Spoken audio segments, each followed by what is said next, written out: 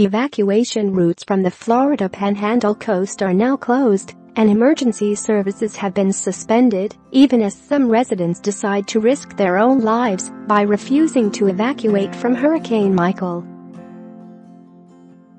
The time for evacuating along the coast has come and gone.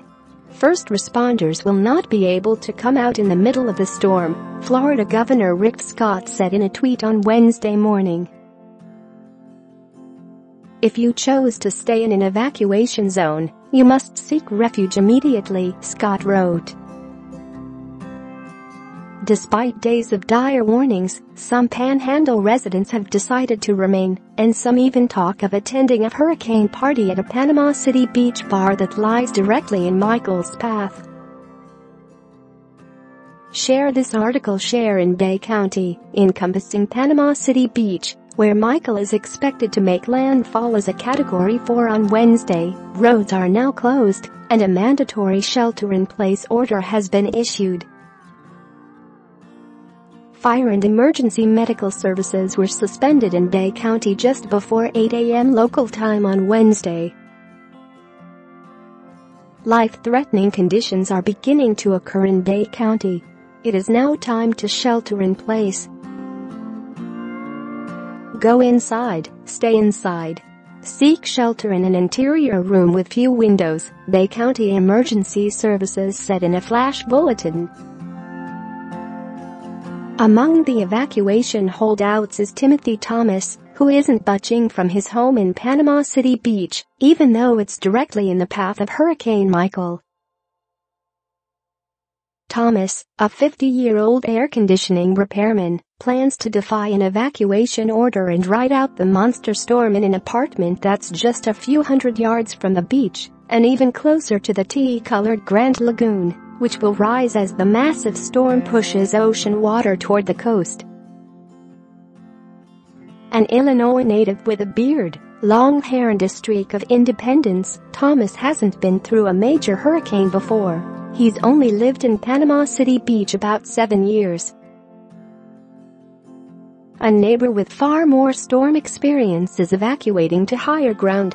But police aren't being pushy about enforcing the order, and Thomas figures he, his wife and their puppy will be okay, since they live in a second-floor apartment. It's more than 10 feet off the ground, after all, and forecasters say the water in his area isn't supposed to rise that much. If it does, I guess we'll be swimming, he said Tuesday evening as the sky darkened overhead. Thomas isn't alone. Other residents along his street also plan to take on Michael head-on, even though authorities have told about 120,000 residents of Bay County to leave. Thomas's first-floor neighbors also plan to stay, and they're welcome upstairs if the water gets too high, Thomas said. So are his next-door neighbors, and their dog. We've got canned food and a can opener.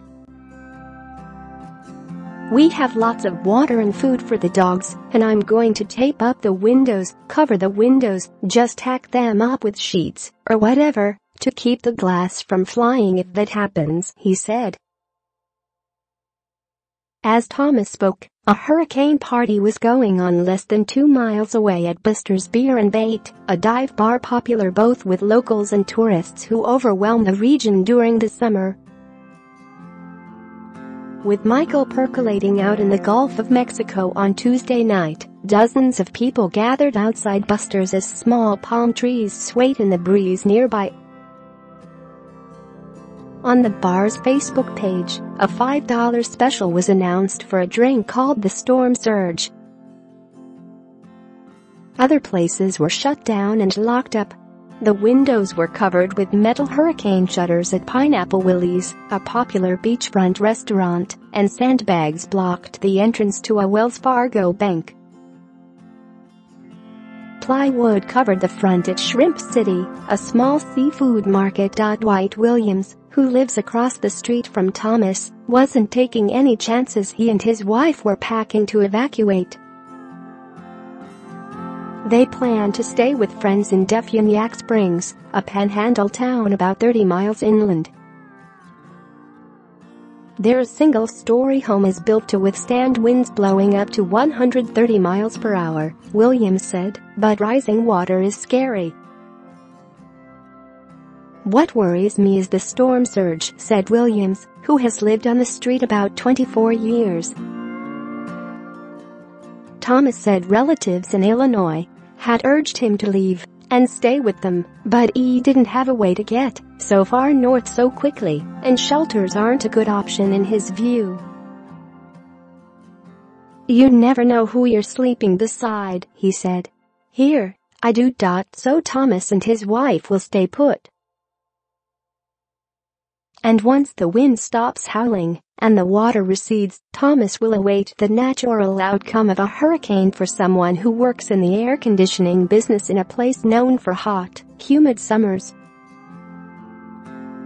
After all the air conditioners go underwater, we'll be busy," he said.